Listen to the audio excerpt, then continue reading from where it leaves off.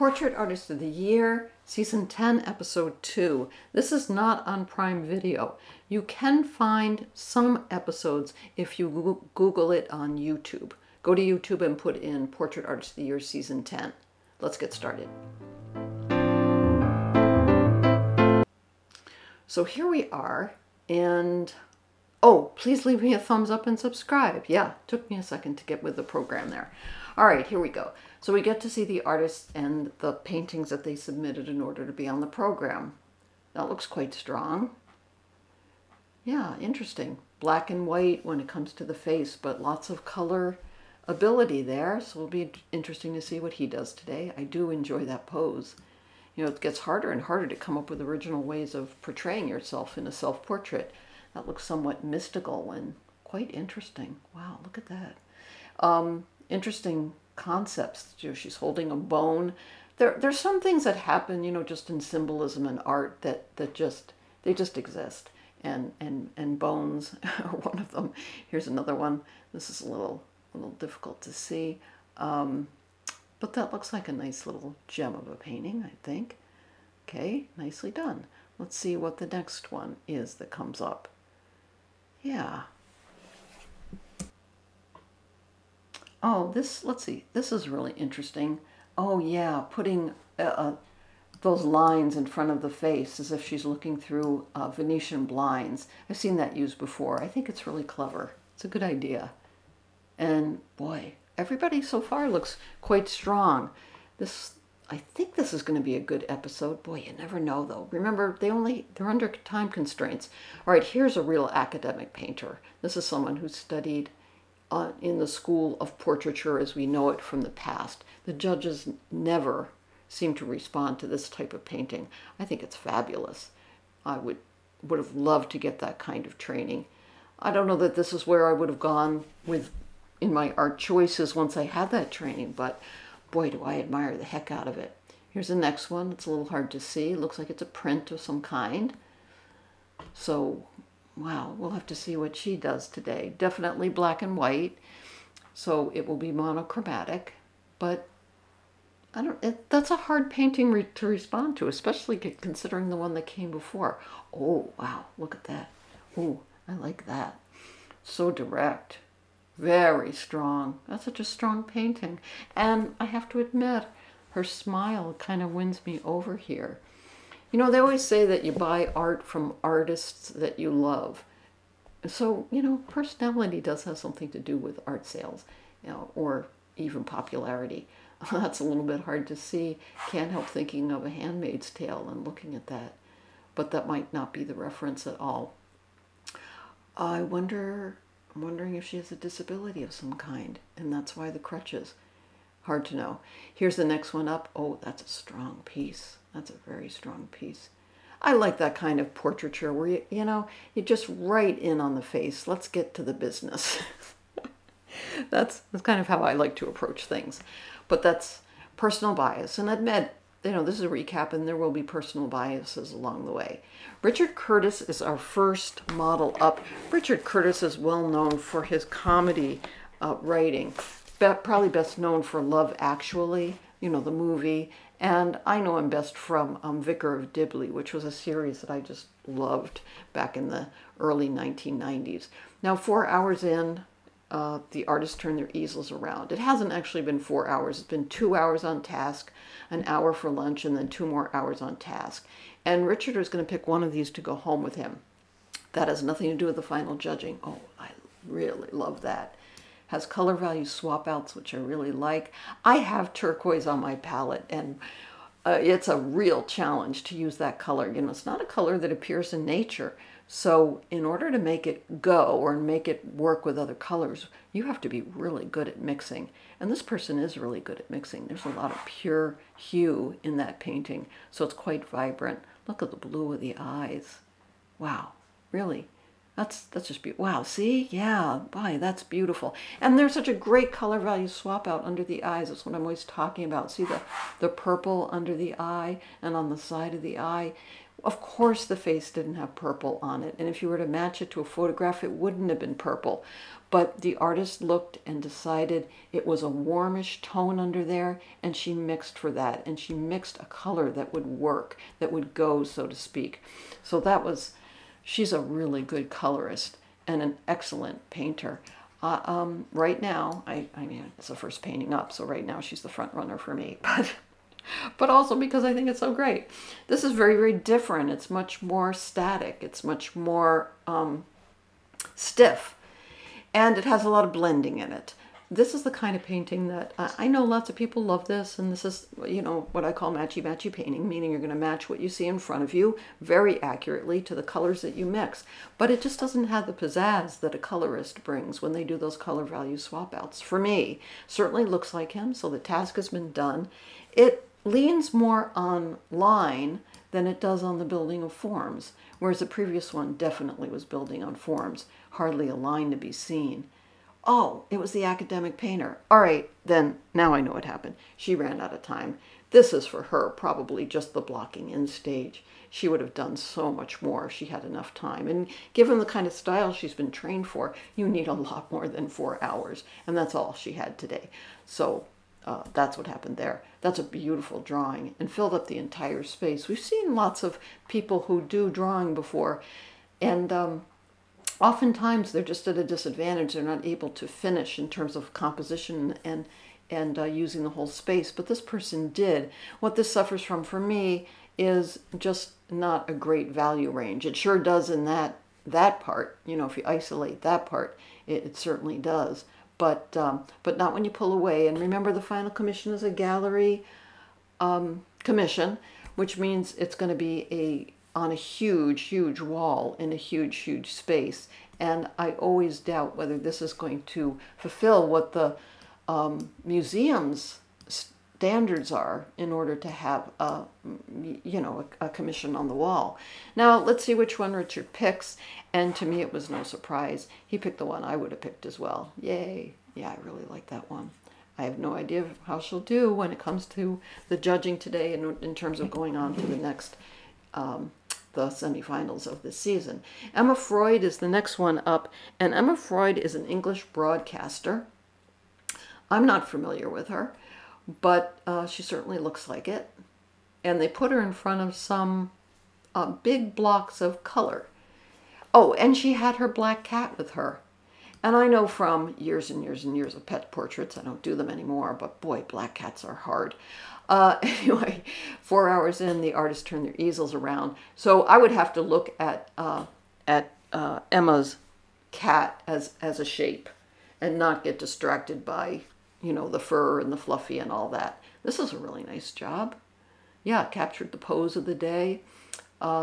You know for sure that the cat wasn't going to sit there for the 2 hours and then the lunch break and then 2 more hours. So this probably came from using some sort of iPad or iPhone, something, which is fine. You know, sometimes you just have to use what you need to use in order to accomplish your task, which is to create a portrait. The other thing is, the other reason that I think it probably was using technical devices is, you know, you're getting into the eyebrows, the eyelashes, those kinds of things, which you're not going to see from, they're nearly 10 feet away, and you're just not going to see that. But this is really nicely done. Yeah. Ha! Look at the intensity on the cat's face. Yeah. Sometimes I think I prefer animals to people, but that's neither here nor there. People usually want a portrait of their pet, but they usually don't want a portrait of themselves with their pet. So, so I pulled back because I wanted you to be able to see the size of the painting. Because if you don't see the whole context, you don't have a sense of the size. This is a much more direct, you know, coming right in and zeroing in on her face.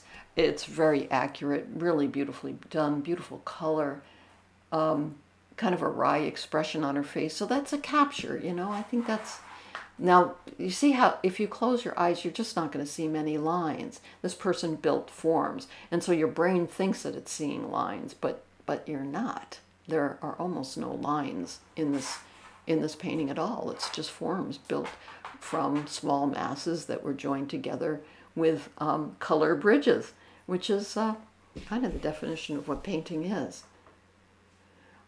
Really, really nice. Yeah. I'm a fan of this kind of painting, but will the judges? I never know. Hashtag Joe was always wrong. Here's our last contestant of the day. Again, this is coming in very direct and not getting involved in the cat and the chair and all of that, which in a lot of ways is really necessary because you only have 4 hours. And if you think for a second about 4 hours, it sounds like a long time, but we've all binge watched 2 episodes of something. And, then you take a lunch break and binge episode 2 more things, and your time is up. It's going to go really fast. And remember, they're interviewed during this time. They've got television cameras and lights on them, and they also have a crowd behind them. So it's not an environment where you could just kind of really relax. I'm sure it's like a training, like a sports event. You got to train for this and get right to it. I know which one I prefer, but let's see which one Emma chooses. Yeah, which is an honor. I mean, it's definitely an honor to be chosen. There we go. Yeah, especially an honor because, if you're doing portrait work, it means that you're probably going to be doing commission work. And the most important thing is that the client is happy. Now, our last model is Fleur East. And Fleur East is a singer. So I'm not familiar with her, but it doesn't matter. Oh, wow. What a beautiful woman. Ooh, wow. Love the color of the suit that she picked, and what a vibrant color behind her. And it's going to be fun to get involved in all that hair and the gold of the earrings. So there's a lot to work with there.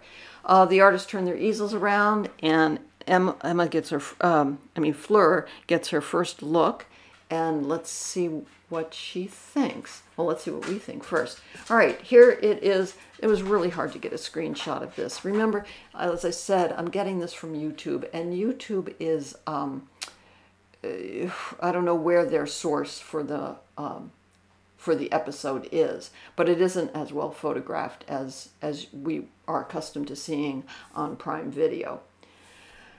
This is very black, white. Oh, so he must be the guy that did that black and white portrait of himself and then added color to it. That would be consistent with his style. Otherwise, it strikes me as being a little strange but I just have to readjust my thinking in terms of, black and white, and say, okay, that's just a style and what he chooses to do. So that's nicely done. Here's the next one up. Okay. Ooh. I'm a little underwhelmed with this one, but I'm not sure why. Some of it is the composition. I'm not getting a sense of her being there. Oh, close up I can. There we go. Oh, I see what happened. So it's probably a small piece that that they made into a larger piece with the space around the figure, but it works so much better as a cropped image. See right there? I think that's beautiful. Let's see. We're going to see from far away exactly what it was. Oh, it wasn't as small as I thought it was going to be. That's interesting. Well, and here's our last contestant. Oh boy, I just love the heck out of this. I just do. I like to see brush strokes. Oh, the warm tones of the skin, and then the coolness of the violet underneath. This person's really playing with complementary colors, right? You got a lot of yellows going on, but she's got a lot of purple going on as well. Oh, she's the one I fell in love with because of her smile. Yeah, I really enjoy her painting too. There's something kind of joyful about her painting as well.